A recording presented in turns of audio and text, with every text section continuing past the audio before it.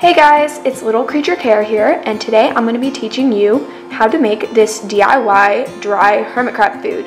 This is a great way to ensure that your hermit crabs are getting the proper nutrition and the proper calcium, protein, and minerals that they need to grow and be healthy without having the preservatives that you would find in store-bought dry food. This is also a great way to make sure that your hermit crabs are getting the proper nutrition while you're away on vacation. If you don't want to give your pet sitters the hassle of cutting up fresh food, you can whip this up and ensure that they are getting what they need while you're gone. Okay, so let's get started. Hey guys, so these are all the materials that you're gonna need.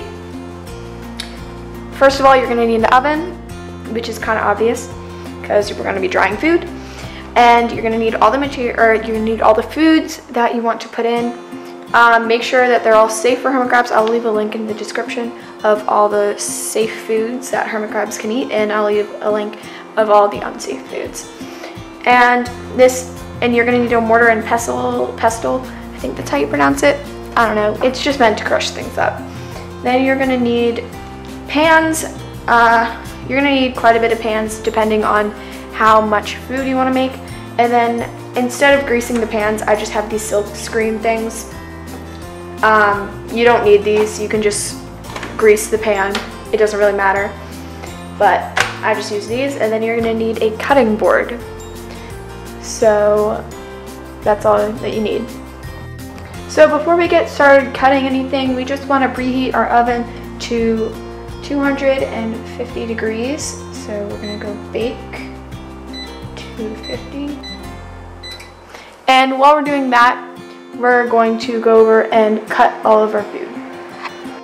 Here is all of our food. You just saw this, and now I'm just gonna cut it up. Obviously, I'm not gonna use the full thing, and I'm gonna do quite thin pieces so that it takes the littlest amount of time for it to cook or dry fully.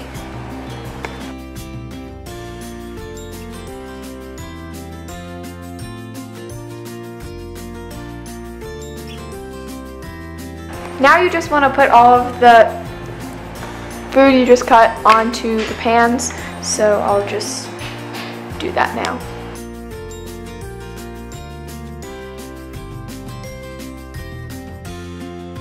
Once you have everything on and your oven is completely preheated, you can just slide in the pans.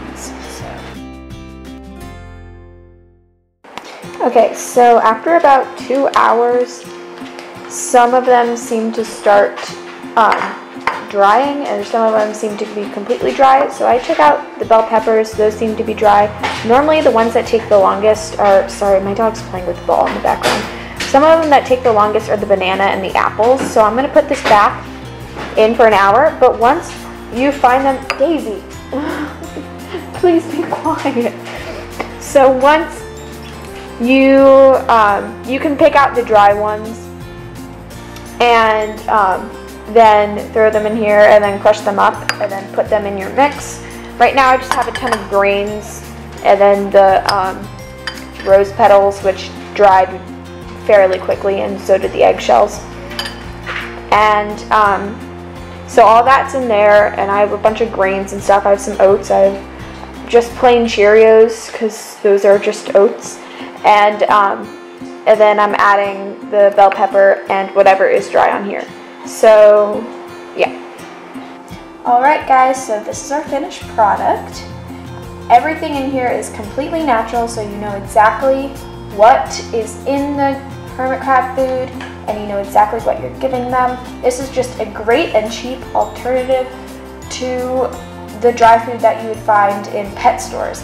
And you get a lot more for a lot less money with just a little bit of work.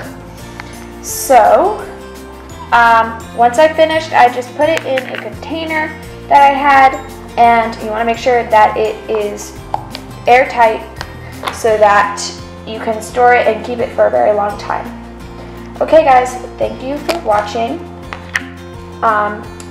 Leave a comment down below if you tried this out, or if you want to try it out, or how it turned out if you tried it out.